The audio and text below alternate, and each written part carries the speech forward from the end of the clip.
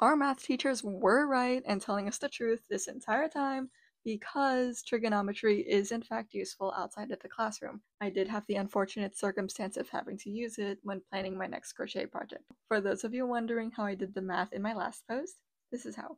After doing some diligent Pinterest research on how to make this kind of skirt, I found that all you need is one square piece of fabric with a hole in the middle for your waist.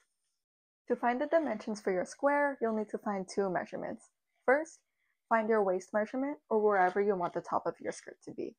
Second, you need to measure from the top of your skirt to where you want the bottom longest corner to end up. With our opening measurement and our length measurement, we still need to find x. First, we need to find the length between the middle of the circle and the corner of the square. We'll use the circumference of the circle to solve for our radius using the formula circumference over 2 pi. That gave me roughly 5 inches for my measurements. Adding our radius to our original length measurement, we get our y length. Making this little section into a right triangle now, this top left one is going to be 90 degrees, the other two will be 45, remember those two. If you're lazy like me, just go ahead and search up right triangle calculator. I went ahead and used that very first option. So these fields are going to pop up. So the diagonal C is going to be that y value that we just calculated. So go ahead and fill that out. And the degrees on the side, we only need to put 1 in. So those will be our 45-degree angles. And we only need 2 values in total. So go ahead and get rid of that third one. I hit calculate here. And now we're given our ending values. So there's the 15 inches and the 45 that we inputted, and we're told that A and B are 10.6 for me.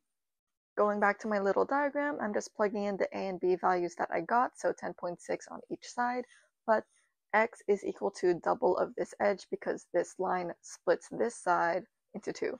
So multiplying that 10.6 by 2, I get roughly 22 inches. This whole big deal finally gets us to our final dimension, so for me it's a 22 by 22 square, but we also need to account for the hole that's going to be in the middle for the opening. So just go ahead and divide your circumference by 4, and that'll give you the dimensions for the square hole that's going to be in the middle. If you want this to be a fillet crochet design like I'm doing, you need to do the extra step and make a little swatch to see how many of these squares will fit into your dimensions.